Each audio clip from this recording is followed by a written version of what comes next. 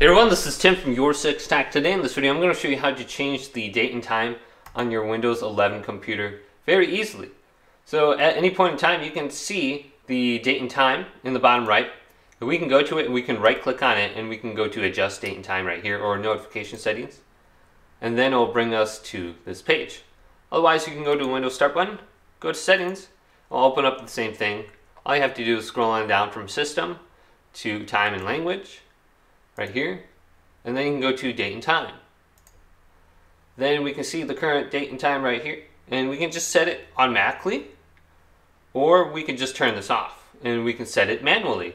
So we can go to change here, and it's going to bring open like the old what is it, Windows 7's kind of looking theme here.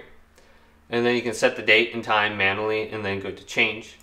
So if you don't want to set it just automatically with whatever your connection, and it looks like it's going to sync. So last time it synced was 3:20, so that was yesterday at 3:06 p.m. So we can go to sync now, and it'll sync the time with whatever server there is based at windows.com or time.windows.com. So you can just come to this section, and then we have show time and date in system tray, so we can turn this off if we don't want to see it there for whatever reason. But you can also do the same thing with the time zone. So if you don't want the time zone to be set automatically, you can change it right here. So if you want to be traveling and it's not updating, well, you can just change it. And the region, here is the language and region.